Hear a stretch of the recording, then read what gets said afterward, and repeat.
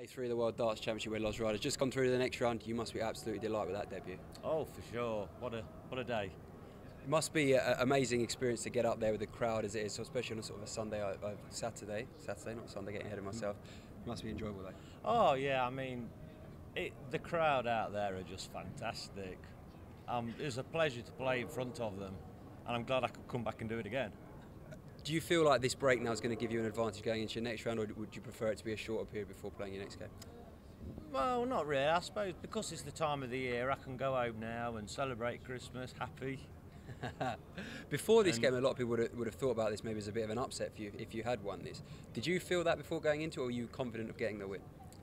Well, not really, because no one's ever said anything to me, so I just took it as a normal game and hope it gets better. How do you think you played personally? Are you happy with that, or do you think you need to do a lot more to progress further? I think I played okay, but there was a couple of shots that went astray when I could have probably pinched a leg. So it needs a bit of work on, but overall I think, yeah, I did all right. At the end of the day, it was 17 seeds, so if I've took him out, some of the darts must have been okay.